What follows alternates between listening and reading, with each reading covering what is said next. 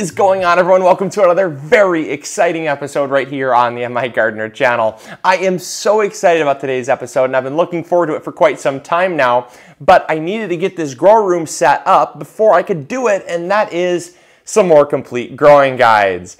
I promised all of you that I would be doing some complete growing guides on tropicals. The thing is I really kind of kept kicking the can down the road, and I said, finally, it's gotta happen. I've got these beautiful grow lights on. I've got to get my tropicals down there. I took them from all around the house. I've got a really large tropical collection, and I kind of just consolidated them underneath this grow light and a half as kind of hopefully their final home, because it's really nice down here, and it's a lot better than some of my windows around my house. So in the process of moving them down here, I said, you know what, let's do the growing guide on them. So throughout this little mini series of complete growing guides, we're going to be picking plants from our tropical collection and discussing how to grow them from start to finish.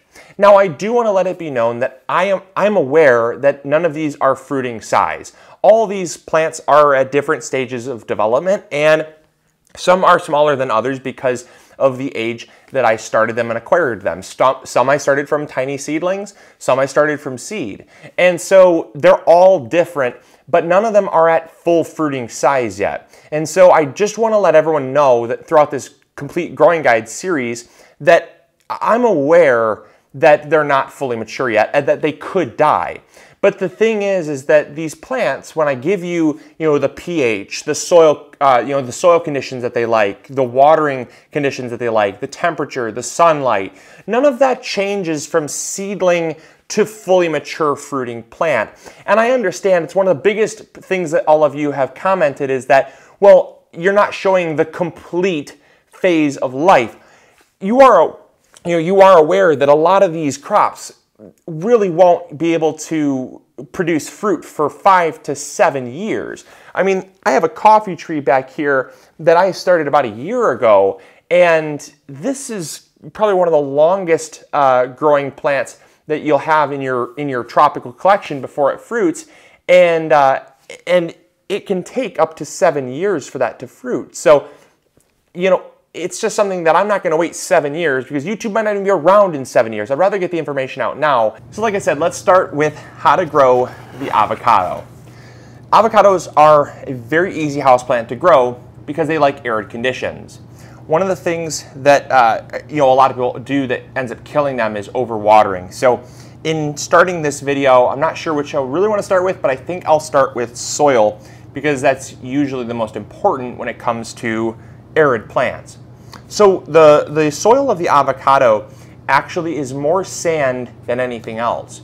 In fact, I have about 75% sand, 25% potting mix, and then I do have an all-purpose fertilizer that I've mixed in, that being trifecta. That's what I use for all of my plants. So the reason why I have so much sand in here is because avocados grow in very sandy soil. They don't like a lot of moisture around the roots, and they'll form root rot. As you can see, there's absolutely no stress on these leaves at all. The reason is because it drains very quickly. If I pour about a gallon of water in here, I find that about a half a gallon will come out the bottom. Now I do have a water tray in the bottom that kind of acts as a self-watering or like a wicking system, but that kind of just stays down there until the plant needs it. The whole purpose, though, behind what I'm saying with the soil is that it needs to be very well draining. If it's not, it'll hold on to too much moisture and the avocado will inevitably suffer from root rot. It just will. They grow them in Mexico and Florida and California, very arid locations, not a ton of rain at all, so they don't get watered that often. But when they do, I will water them a fair amount so that they can so the whole soil gets saturated, and that leads me to watering. So watering is very important when it comes to avocados and the time that you do them. So when you water an avocado, you don't want to water it on a regular schedule. Arid climates do not get water on a regular schedule. In fact, I let my tree tell me when I need to water it. The way I can tell it needs to be watered is the leaves right now are quite stiff, and they're very upright. When a tree needs a little bit of water, it will actually begin slightly drooping. Not flopping, but just slightly drooping. And the leaves will lose a little bit of their sheen. The reason why they lose a little bit of their sheen is because it's actually losing, the cell structure is deflating and it's causing the leaf structure to go limp. It's not dangerous. It will kind of stress the tree out, but in my opinion, it's far better to let the tree go through a tiny bit of stress than it is to not let the tree tell you anything and then just keep watering it and then suffer from root rot. Once an avocado has root rot, you have about 1 month to fix the root rot issue before it's too late. The first signs of root rot is that the lower leaves will start to turn yellow and drop before the top leaves. And that is usually the first signs of root rot. Oftentimes people think it's a nutrient deficiency because the veins will start to turn yellow and it looks like a nitrogen deficiency. It's generally not, especially because the next thing that we'll talk about is that avocados are not that heavy feeders, which is what I want to talk about with fertilizing.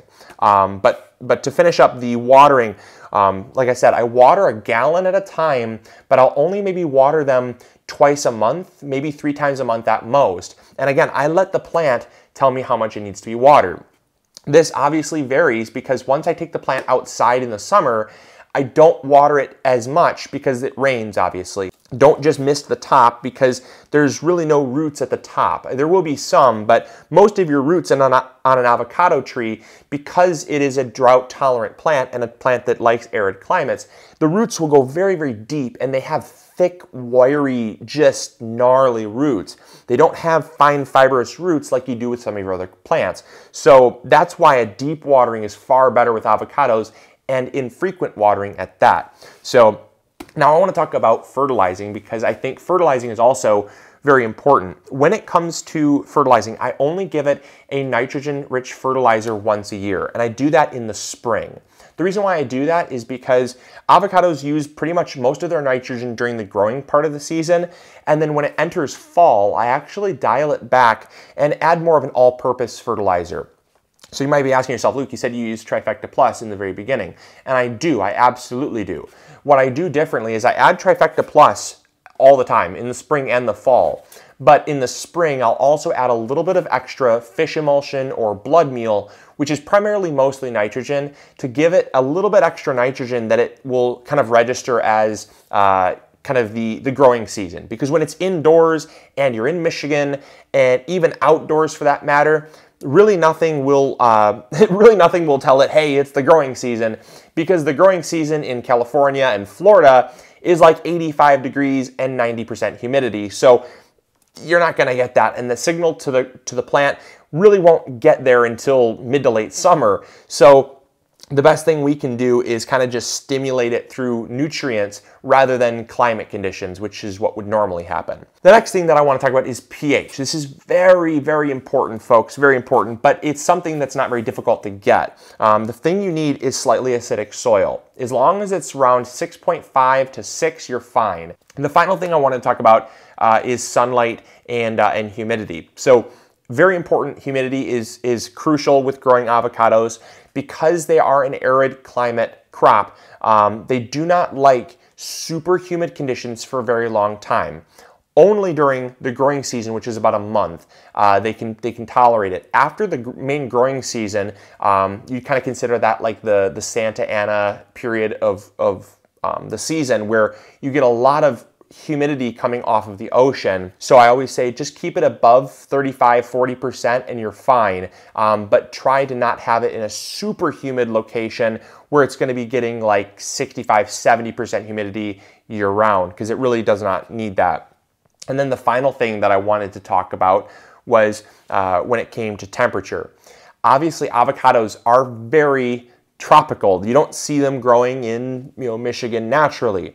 However, there are cold hardy avocados that do exist. They'll peacefully exist down to 30 degrees without a problem. These are known as cold hardy avocados because of obviously their cold hardy nature, but they don't they don't come in a dwarf version. And so this avocado here, since it's a dwarf, is a day avocado, like I said, D-A-Y, like the day. And so this avocado is really only zone hardy to about zone 9. And so you got to be able to give it temperatures above 75 degrees at a pretty consistent rate, because it doesn't really drop down below that point. These can tolerate temperatures of around 50 degrees, but that's where they start taking some stress. So that's why in our house or outside, I make sure that it's just above that temperature. And what's really nice too is they can handle those temperature variances quite well because they're kind of used to it. In the high desert regions and very arid regions, you can get a cold snap without any warning at all, and they've been surviving there for quite some time. But a cold snap in an arid climate like California is like 45, 50 degrees. Still nothing like here in Michigan. So yeah. But that's really how to grow avocados. Super easy. I really hope you enjoyed. I hope you learned something new. I really hope you try growing avocados. It's something that a lot of people try growing from seed. And the one thing I would caution you is growing from seed is, number one, very tricky, and number two, can take a very, very, very long time. I would really encourage you to get a grafted avocado.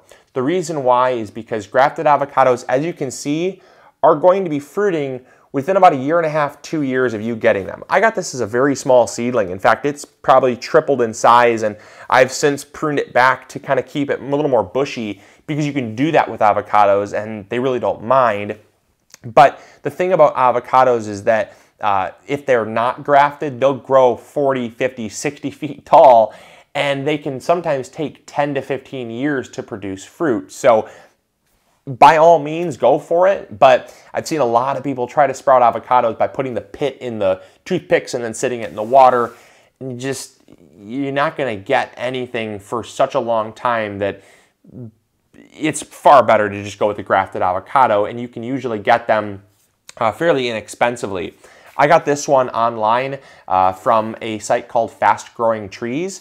It's a really reputable site, but I'm not sponsored by them by any means. They have a good selection, and they're usually sold out, so you got to kind of join the wait list and look for them. But these'll do really well for you. So, as always, this is Luke from the MIgardener channel, reminding you to grow big or go home, and we'll catch you all later. See ya. Bye.